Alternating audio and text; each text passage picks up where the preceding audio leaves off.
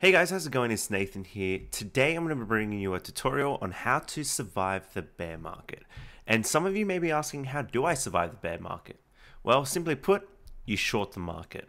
So in this tutorial, I'm going to be going over the indicators to show when the trend is reversed, also on exchange how to actually short, and also how to actually figure out your position sizing.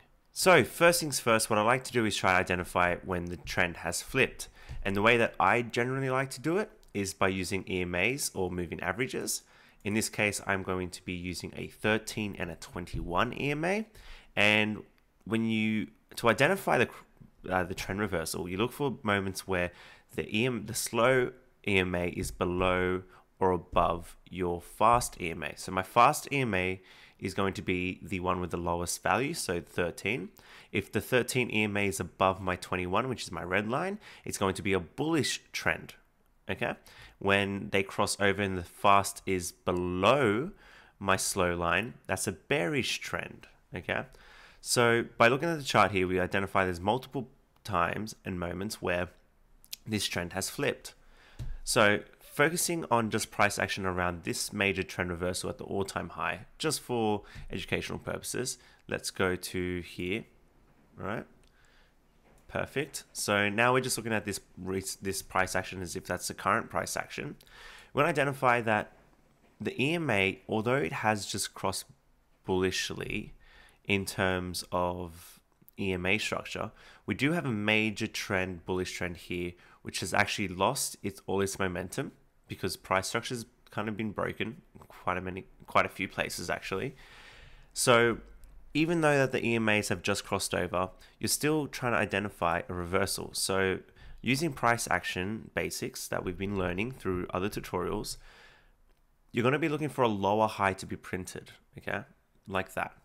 That is going to be the bread and butter to trading reversals, whether that be low time frame or even higher time frame.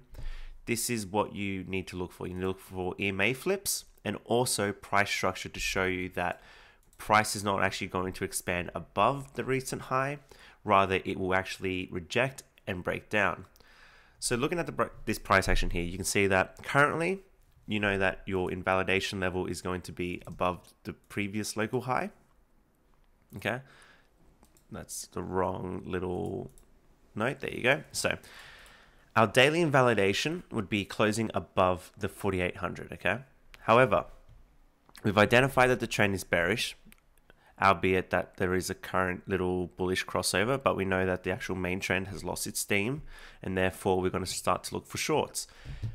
You may be wondering, well, why don't we just quickly enter a short when price reaches up here? The reason why we don't just jump into a short just based on price reaching or retesting a certain level is because we have no confirmation from our technical indicators that the price will reverse or break through. That's mainly gambling. So if you're not actually using other forms of confluence to make a trade, you're basically taking a gamble on what the price will do. So what I like to do when it comes to scalp trading or even swing trading, it doesn't really matter, in my opinion at least. You always want to drop down to at maximum 1/4 of the time frame where your trend reversal has been indicated on. So for instance here, I'm on the daily time frame and I want to make an entry based on the fact that the daily trend is bearish and price is retesting a major level. So in order for this to be the case, I've got to drop down to at most the 6-hour time frame. So with our current price action, we can see that price is currently retesting this high. And we want to confirm that there is a price structure reversal in terms of the higher time frame, such that it allows us to find an entry on a lower time frame. So at the moment, we still haven't gotten that lower high.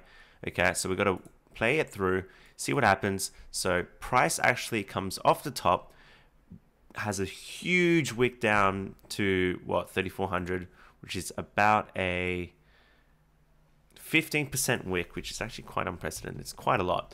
But now that we have this, we've actually confirmed that, hey, look, we have a higher high here, and now we have printed a lower high. So this must mean that the trend is reversing.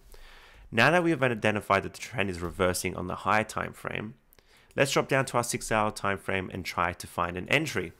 Now I'm going to turn off my EMAs because I no longer need them, because I know that the daily time frame is bearish.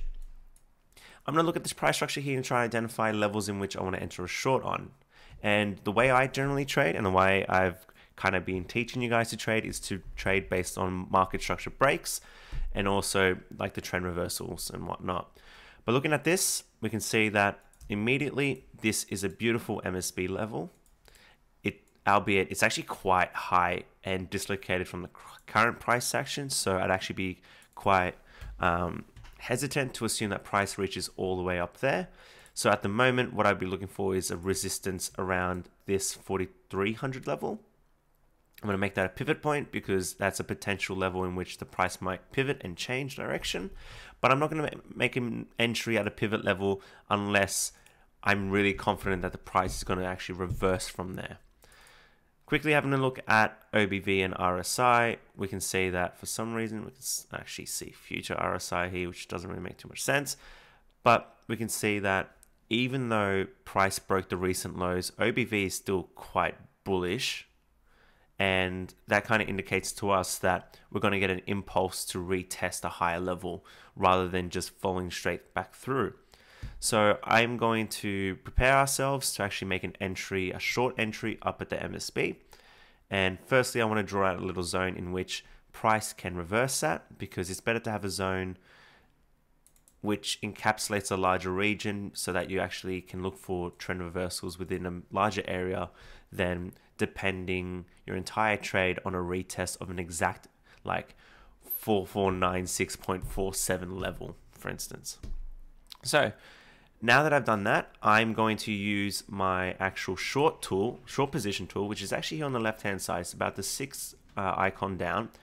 Hit it, you get the short and long position. Hit the short position because we want to enter a short.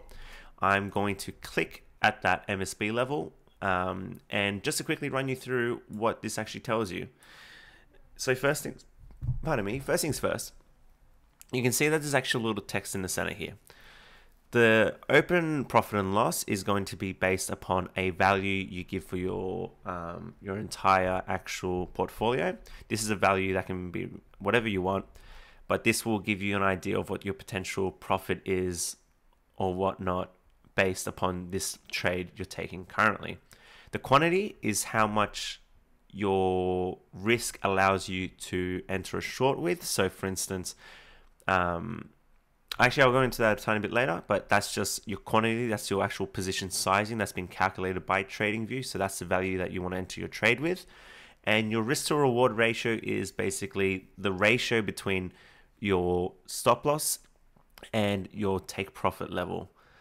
Usually it's the percentages. So for instance, this is my stop loss is 6.22% away from my entry position, and my target is 6.22% away from my entry position as well. That's why it's a 1-to-1.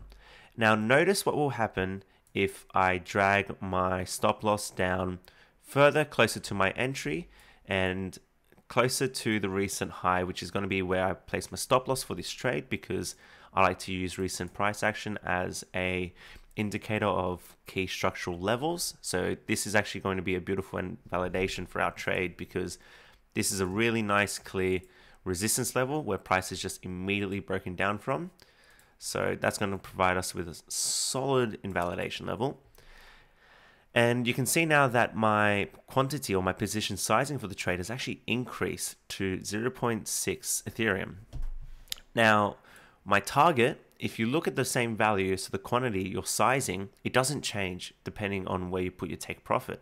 And that's because your quantity or your position sizing is only based or calculated based off the amount of money you wish to risk in a trade.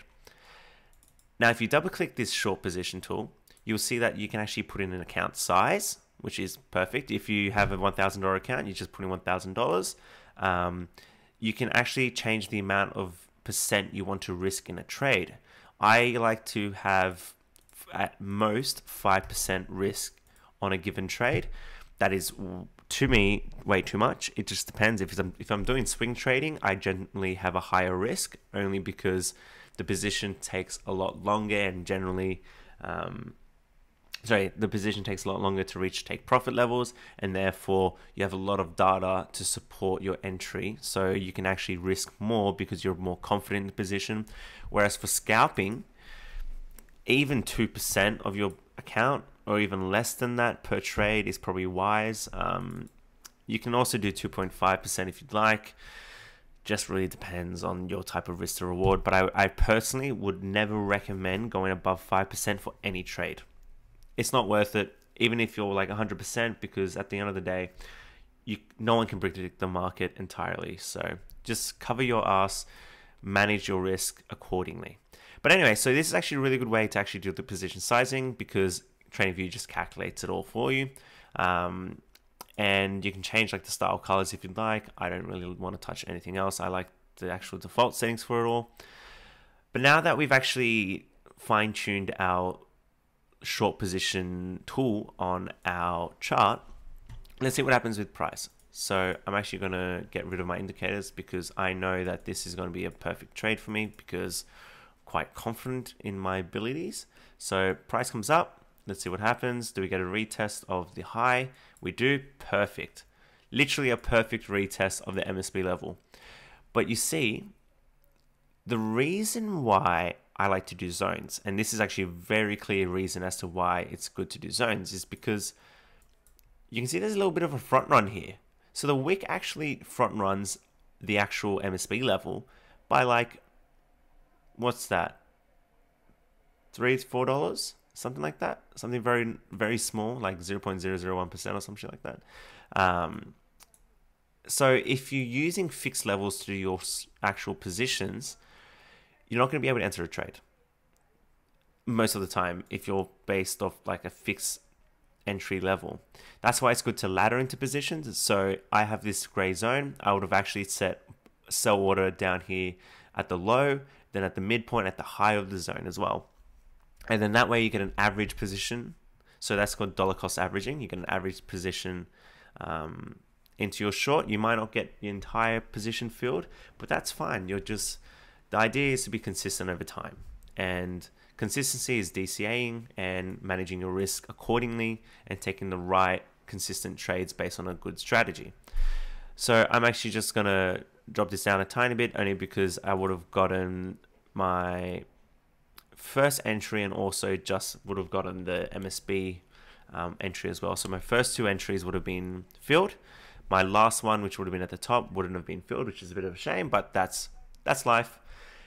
But now I'm going to flip on up to the daily time frame to look for where my support levels are, because obviously I'm trying to trade. This is a high time frame trade, and I'm going to be using the daily time frame for it. So I'm going to identify local levels of support based on this higher time frame, and I've identified that there is actually a local support here. Ooh. There's a local support here based on price, and I can create a range as well if I'd like. Generally it's the smartest way to do it, and I'm going to set my take profit just in the mid-range of there. I will probably take profit at the top of the box as well, just like we did with our entries. You take profit at the top, middle, and bottom as well. You can always leave like 25% of the short in if you'd like, just to run in case price keeps going down, which is always a good habit to get into, especially when you're trading a trend. Like this is just like a perfect trend reversal, so the trend will continue even more bearish over time. So it's nice to have a entry where you can actually just keep following the price as it goes lower. So I'm going to continue this out. Boom, we can see that our entire short position was filled. That was a 2.5 R to R trade, which corresponds to a hefty 10% or 9.76% short.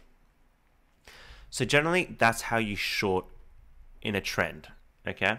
Longing is the inverse of this. Basically, you're just going to be looking for market structure breaks and wait for retests, and then long the retest, just like the same way we did here. You identify structural positions or structural support levels where you can set your invalidation or your stop loss below, and then you can ride the trend up and take profit at key resistive levels if the price action has historic price resistances.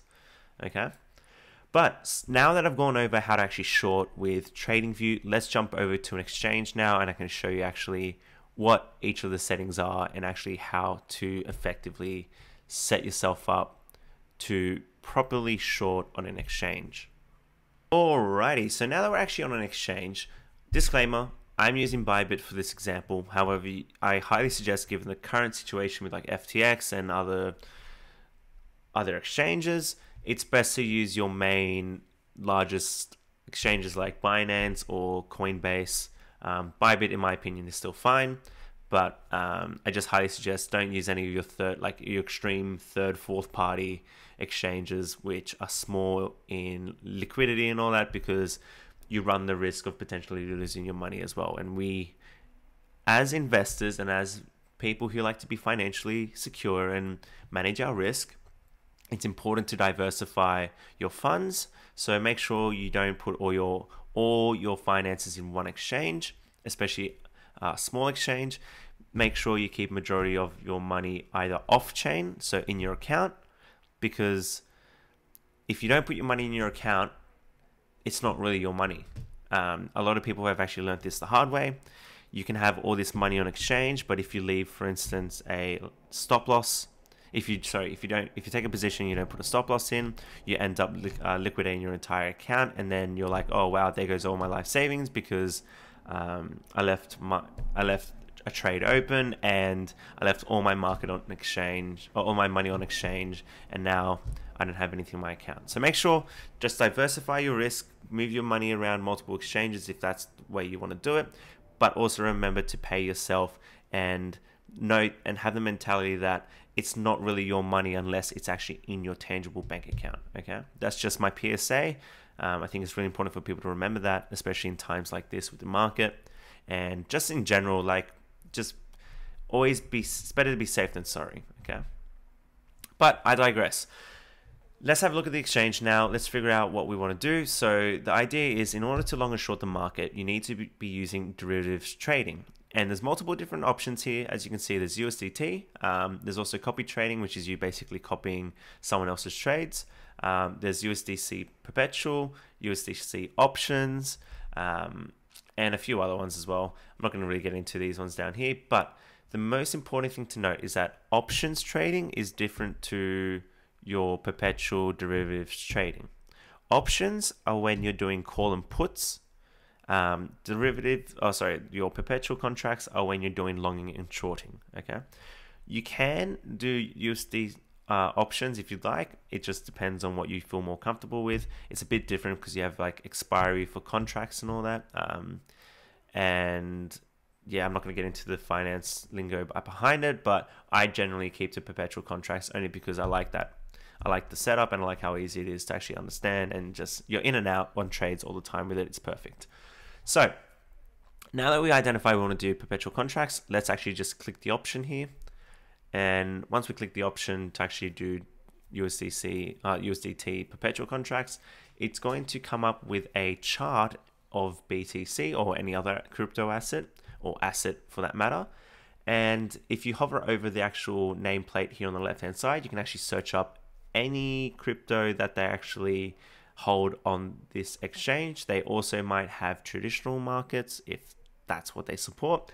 Just really depends on what exchange you're using. But in this case, I'm going to go actually click Ethereum, or even better, I'll just search up ETH USDT. Note that the W between ETH and USDT is Ethereum wrapped. Don't trade that. That's not what you really want when you're trying to trade Ethereum. So now that we've got the page in front of us, there's actually a few things you need to know. First things first, take a look at the top right hand corner. This is where you're going to be doing all your longing and shorting. This is the most important thing when it comes to entering a trade. There's two types of margins that you can use. There is cross margin and isolated margin. Now, I am one of the biggest advocate for never, ever, ever, ever using cross margin. Believe me, you may think it's fine. You may be able to manage your risk with cross margin. Don't. I have liquidated $40,000 accounts because one morning I entered multiple trades and I I did place a stop loss in for most of the trades, but I forgot to place one stop loss for one of my trades. And because I forgot, a few hours later, I come back to a notification on my phone saying your account's been liquidated, or you've had liquidation calls and stuff on your account. And I checked my account and I got entirely liquidated because it was a black swan event where I think it was like China's power grid shut down, and so the crypto market absolutely tanked. And I lost all that money. And it's happened to so many people time and time again because they're using cross margin. If you don't know what cross margin is when you actually have your available balance. At the moment, mine's zero because I actually don't have any money on this exchange. But you have your entire portfolio. Say you have an $1,000 account and you enter a short position using 10x leverage for long or short, whatever it is. And when price goes against you, so you're in the negative, and your position requires margin. So the exchange requires you to have a certain amount of money to actually fulfill the order and actually maintain the position. That's how they cover their own risk when it comes to offering you leverage and whatnot. They can actually access that entire $1,000 account using cross to actually fulfill the requirements of that open position if you don't put a stop loss in. So say you wanted to risk $50, but you forgot to put a stop loss in and price keeps going down against you. And obviously you don't realize this because you thought you put a stop loss on and whatnot. You can actually liquidate that $1,000 account if the price actually goes down far enough, because the exchange is like, oh, well, they didn't put a stop loss, which is fine by us because they can still fulfill the requirements because we have access to their entire account in order to make or to cover the downside of this trade. That's bad. Not very good for you because you now have the ability to lose all that money. Isolated margin using a specific amount of margin. Right here, specific amount of margin. You dictate what that margin is based on the amount of leverage you choose and also based on the position sizing. So if you have a larger position size, say you want to buy an 10 Ethereum position, and that's going to cost you quite a lot of money if you're just doing 1x leverage. And therefore you need to come up with a lot of margin to cover that. But by using leverage, you can actually do 10x leverage, so you only require 10% of the entire amount in order to cover that leverage, or in order to cover that 10 Ethereum short or long position. That's kind of what the leverage is. In my opinion, leverage doesn't really matter. A lot of people hate high leverage, and there is a reason for it, because if you have small position sizes, you don't want to have high leverage, because that means that your margin, your position margin, is very small. And so say that I have let's look at the current chart here anyway. So say I want to enter a short here. Just say I want to enter a short and my stop loss is going to be $8 away from where the current price is, and take profit is going to be wherever it is. Doesn't really matter. If I only want to enter a 1x, a 1 Ethereum short, so that means that the amount of money I'm risking on that trade is $8, but my margin is like $7. If price goes $7 in this direction, it's going to close out the amount because you don't have enough position margin. You don't have enough margin to actually cover $8 worth of losses. Okay, so that's why it's really it doesn't matter with high or large positions, in my opinion. Leverage size. What really matters is your risk and also the sizing of your position. So larger size positions, you can use larger leverage. If you want, I generally keep it to 2-3x. That's about it, in my opinion, because I don't really need to use large margins. But don't go 50x or 100x, because as this says, there's a high risk of immediate liquidation, because if you're not utilizing the 100x ability, then your 1 Ethereum position only needs to move like $10 or less than that, and you've liquidated that margin or whatever it is. Okay, so generally I recommend keeping leverage between 3 and 10%. You should be able to have enough money to cover that otherwise. But yeah, so once you actually have selected isolated margin plus that your leverage is about 3x or whatever it is, low leverage, not higher than 25. 25 is too much for most cases, especially if you're starting off in the space or you're starting to do derivatives trading.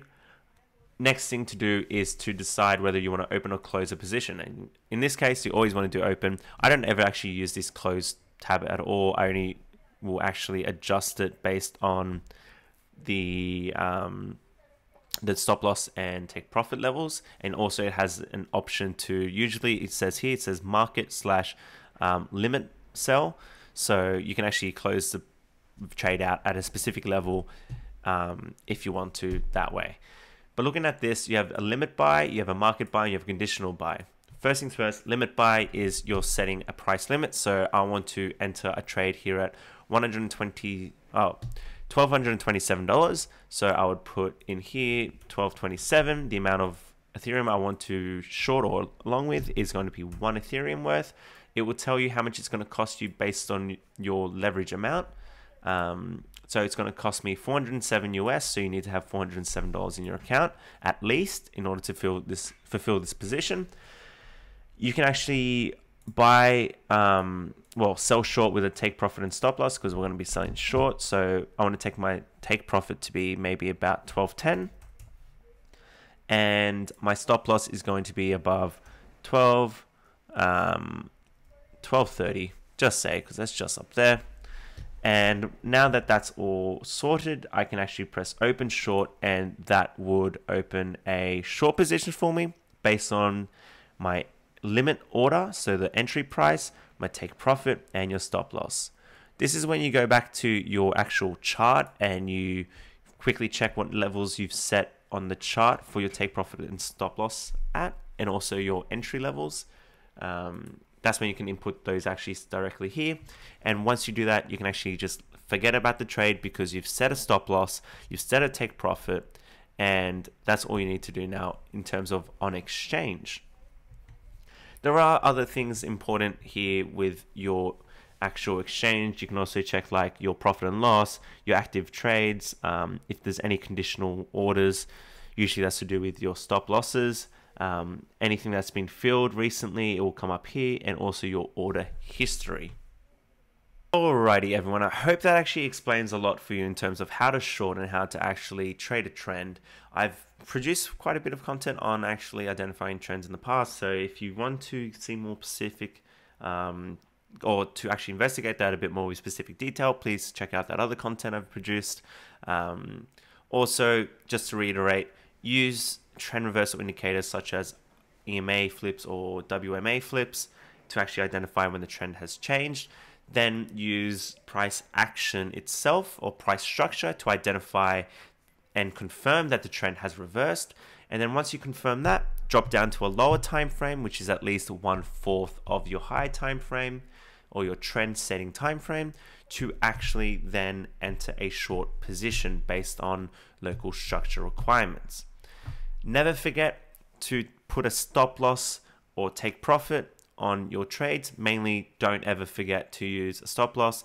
And also lastly, please, please, please do not use cross margin. Now, in saying that, I hope you guys have a lovely weekend. It's going to be a beautiful day out here in Australia at the moment. I will definitely be trying to produce a bit more content coming forward. I've got exams this week, so after my exams and whatnot have been finished, I can start producing a lot more of this educational content. But until then, I hope you have a lovely week, and I'll catch you later.